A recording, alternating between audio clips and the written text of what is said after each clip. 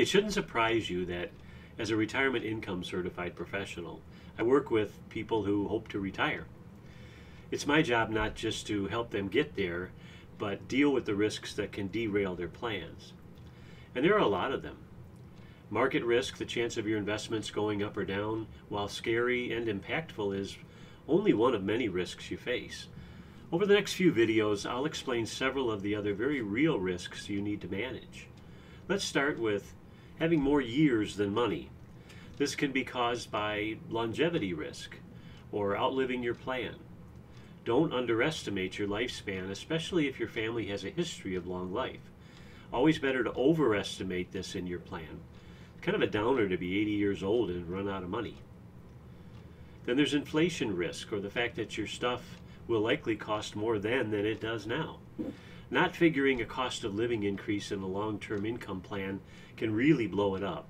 Sure, it looks much better on paper, but as a planning strategy, it's about as valuable as living in Wisconsin with clothing for one season. Don't do either one of these. At least calculate future expense with current inflation rates, if not considerably higher. And lastly for this video is excess withdrawal risk. I look at this two ways. One, overestimating how much you can take out each month and still have money left many years from now.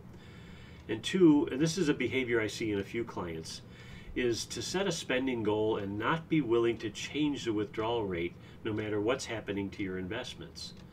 For the clients I've worked with who've been drawing money from their accounts for many years, I've seen how much more sustainable or healthy their plan is if they're willing to adjust their spending down when markets aren't so kind.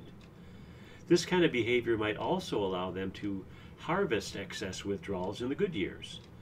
Being flexible in your spending and disciplined in following your plan are good ways to overcome excess withdrawal risk. So now, what if you live a really long time? Well, next time I'll discuss those risks associated with what most of us hope to do: grow old comfortably and with dignity.